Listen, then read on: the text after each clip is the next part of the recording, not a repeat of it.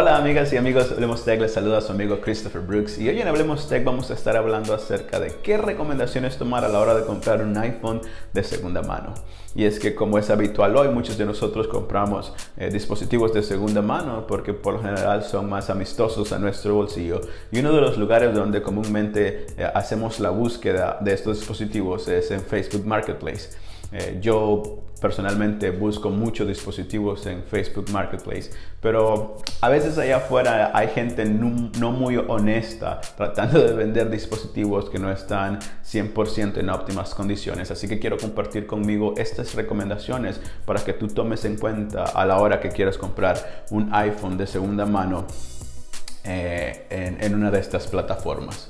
Así que la número uno sería: revisa el email de tu dispositivo. Y la razón por la que yo siempre reviso el email de mi dispositivo es porque a veces estos dispositivos tienen reportes por falta de pago o por robo, y cuando tiene un reporte en lista negra, se llama así lista negra, cuando tiene uno de estos reportes, entonces tu dispositivo no va a levantar señal con alguna de las operadoras de tu país, o quizás ninguna de las operadoras de tu país va a poder levantar señal en tu dispositivo. Por ejemplo, en Nicaragua, que ahorita es el 47% de mi audiencia, si compras un dispositivo que tiene un reporte de lista negra, entonces solamente vas a poder usar el dispositivo en la red Tigo. La red Claro no te va a dar señal. Si estás en Estados Unidos, ninguna red va a levantar señal. Así que yo te aconsejo que por favor revises siempre el email de tu dispositivo. Número 2. Asegúrate que tu dispositivo esté libre de fábrica. Libre de fábrica significa que tienes la libertad de poner el SIM card de tu compañía de preferencia en tu dispositivo de manera libre. O sea, puedes poner cualquier SIM card a la hora que tú quieras y tu dispositivo va a aceptar el SIM card. Yo quiero hacer un paréntesis en esta parte de libre de fábrica, porque ahorita mismo hay muchos dispositivos iPhones allá afuera siendo vendidos como semi libre de fábrica. Y es que en iOS 14 había un bug donde podías meter una RSIM y podías poner el ACCID y el dispositivo iba a quedar libre de fábrica, pero una vez el dispositivo se restablece de fábrica, vuelve a quedar bloqueado. Así que yo te recomiendo en esta parte de libre de fábrica que siempre restablezcas el dispositivo lo restablezcas para ver que si en realidad está libre de fábrica, porque a pesar de que muchos están siendo honestos y están diciendo que el dispositivo es semi libre de fábrica, hay otros que los están vendiendo como completamente libre de fábrica. Y esta parte la menciono y hice este paréntesis porque me pasó a mí en Nicaragua, en la ciudad de León. Asegúrate que tu dispositivo esté libre de iCloud.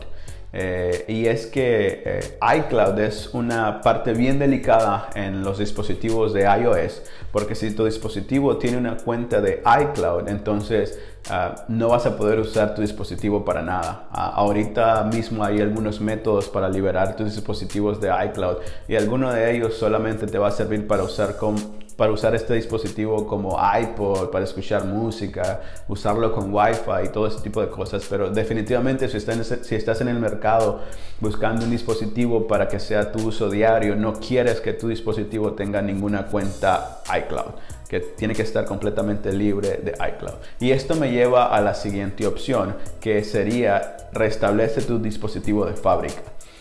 Por lo general, cuando restableces tu dispositivo de fábrica, vas a poder darte cuenta si tu dispositivo o el dispositivo que estás comprando tiene una cuenta iCloud, e incluso te vas a dar cuenta si tu dispositivo está libre o no de fábrica completamente. Pero esta es una parte donde tú tienes que tener más cautela, porque iCloud es completamente delicado. Siempre restablece tu dispositivo iOS antes de pagar por el dispositivo. Okay. Vamos a revisar la batería y el almacenamiento, y en esta parte es porque para ver si el vendedor está siendo honesto.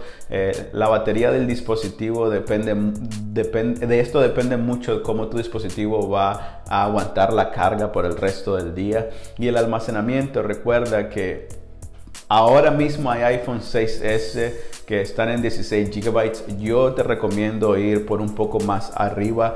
Como mínimo, si eres un usuario que no eres muy pesado con tus dispositivos, tener al menos 32 GB, que son los gigabytes que tiene el modelo base del iPhone 7. Otro punto es revisa la pantalla de tu dispositivo.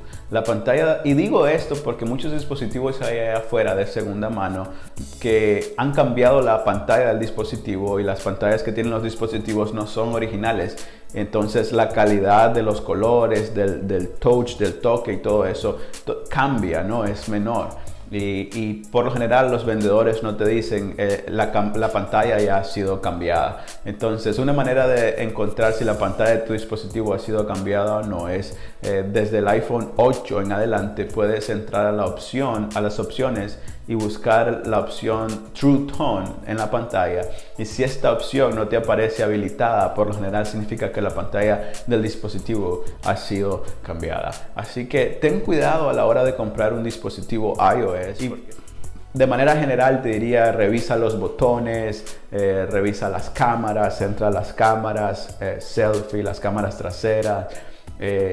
Si ya te aseguraste que tu dispositivo está libre de fábrica, si ya pusiste tu SIM card en el dispositivo, haz un par de llamadas para asegurarte de que los altavoces y los micrófonos del dispositivo estén trabajando de manera apropiada. Y si estás contento con todos estos puntos, entonces pues tu dispositivo está en óptimas condiciones y puedes hacer una compra segura. Este fue Christopher Brooks. Asegúrate de suscribirte a nuestro canal. Ya estamos por 89 suscriptores. Nuestra meta son 100 suscriptores, así que ayúdanos a llegar a esa meta. Suscríbete, quédate con nosotros y espera más contenido como este, noticias, rumores y muchas cosas que vamos a estar trayendo más adelante en nuestro canal. Así que hasta la próxima.